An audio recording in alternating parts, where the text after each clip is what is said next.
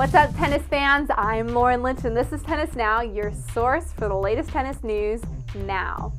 Mardy Fish has slimmed down, but the Fish story just keeps growing bigger.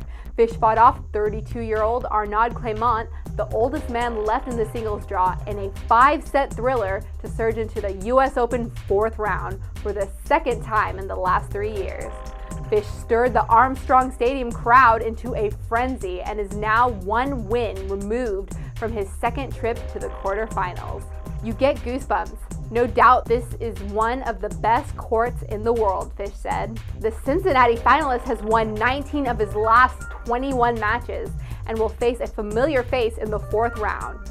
Fish awaits the winner of tonight's match between third-seeded Novak Djokovic and James Blake. Fish and Blake are longtime golfing buddies and former neighbors, and the 19th-seeded Fish is good friends with Djokovic as well. "I'll watch the match tonight for sure," Fish said. "Obviously, I'll root for James a little bit more. Novak is a friend too, but James is a best friend." The great debate continues. World number 1 Rafael Nadal is bidding to complete the career Grand Slam and win his first US Open. If Nadal wins the US Open, he will become the first man since Rod Laver in 1969 to hold Roland Garros, Wimbledon, and the US Open titles simultaneously. And given his mastery of Roger Federer, could Nadal, who is only 24, eventually surpass the Swiss stylist for the mythical title of the greatest of all time? Nadal said he's playing for the Open and not history. While Nadal consistently defers to 16-time Grand Slam champion Federer as the greatest of all time, Federer himself said today if Nadal wins the career slam and finishes, he is on pace to possibly be the greatest of all time.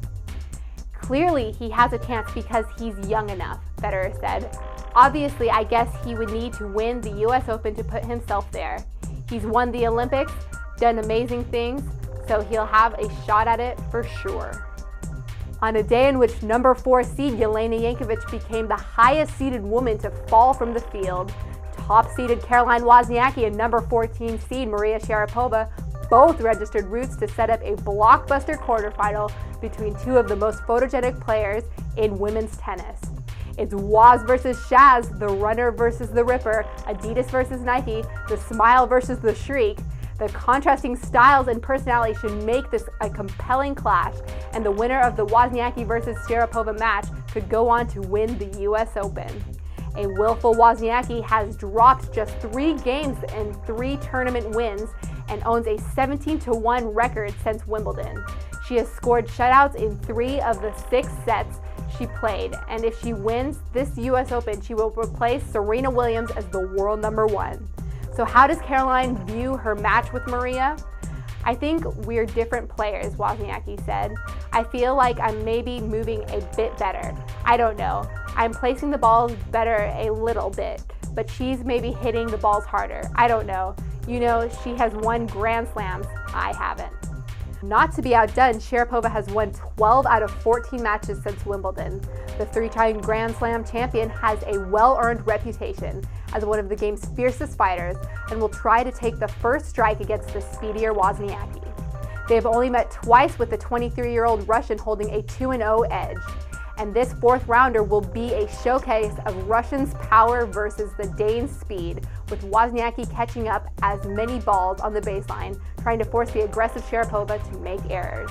"She can run all day and get a lot of balls back and make you hit a ton of balls," Sharapova said. "She changes the pace really well and gets her opponents off balance. She does many things well, you know. That's why she's at the top of the game." Well, that wraps us up for today. Be sure to head to the Tennis Now homepage to check out our parody of the US Open fight. Follow us on Facebook and Twitter, and subscribe to the Tennis Now YouTube channel. I'm Lauren Lynch, and this is Tennis Now. See you tomorrow.